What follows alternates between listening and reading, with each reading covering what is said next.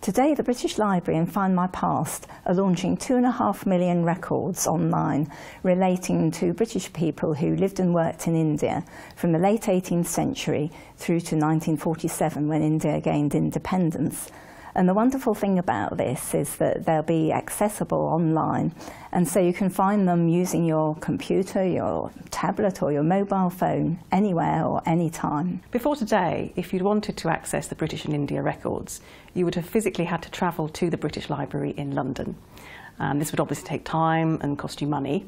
Once there, you would then have to work your way through the right catalogue to find the correct reference. And then you'd need to look at a microfilm on a microfilm reader. This is really quite an old-fashioned way now of looking at records, and it's quite laborious, and you'd have to scroll your way through to try and find the right part of the record. And then you'd have to try and read it on screen as well. These records were hand-scanned and digitised here at the British Library using a team of staff, and then once they were scanned, they were transcribed so that now anyone can search at the touch of a button and type in any name that we've indexed and quickly find all the results in millions of records. One of the major benefits of the British Library working with Findmypast on the British and India project is that it means that people can now access these records without actually having to handle the original documents, which in some cases are over 200 years old. And they can now be preserved for the future, and people all around the world can look at these records without damaging the original. All these stories contained in the British and India collection, they're both heartwarming and heartbreaking. They are absolutely fascinating and surprising all at the same time. We've found stories of a man shooting himself whilst falling off a camel. We've seen marriages to local girls. We've seen a woman widowed twice by the time she was 17. We've seen all these Downton Abbey-esque stories of grand courtly romance in the English upper classes to the penniless child of an Irish soldier dying at the age of 3 days of dysentery. As of today, you can now look at these records from the comfort of your own home at the click of a mouse.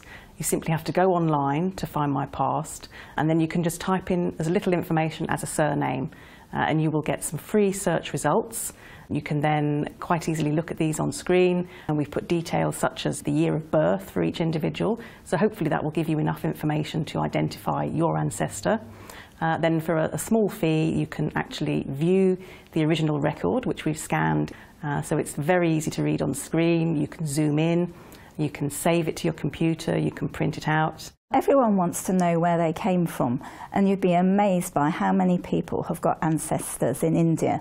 People from all walks of life went to India, whether it was private soldiers, the top brass in the military, or the people who were in effect running the country. So, and in between that you've got the entrepreneurs, the planters, the missionaries, the clergy. So you really have got a whole range and cross-section of people who went out to India. If you've got missing links in your family tree, you might well want to look in India, and you could find them there.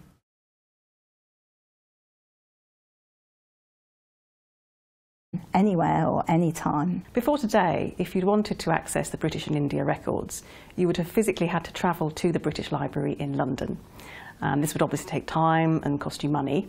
Once there, you would then have to work your way through the right catalogue to find the correct reference. And then you'd need to look at a microfilm on a microfilm reader. This is really quite an old-fashioned way now of looking at records, and it's quite laborious, and you'd have to scroll your way through to try and find the right part of the record. And then you'd have... A woman widowed twice by the time she was 17. We've seen all these Downton Abbey-esque stories of grand courtly romance in the English upper classes to the penniless child of an Irish soldier dying at the age of 3 days of dysentery. As of today, you can now look at these records from the comfort of your own home at the click of a mouse.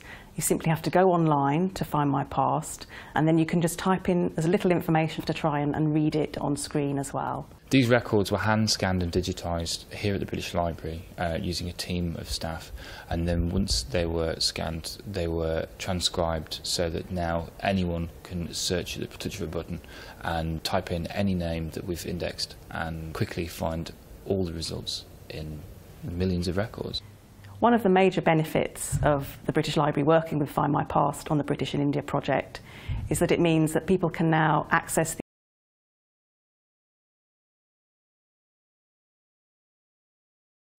Today, the British Library and Findmypast are launching 2.5 million records online relating to British people who lived and worked in India from the late 18th century through to 1947 when India gained independence. And the wonderful thing about this is that they'll be accessible online, and so you can find them using your computer, your tablet or your mobile phone. These records without actually having to handle the original documents, which in some cases are over 200 years old. They can now be preserved for the future, and people all around the world can look at these records without damaging the original.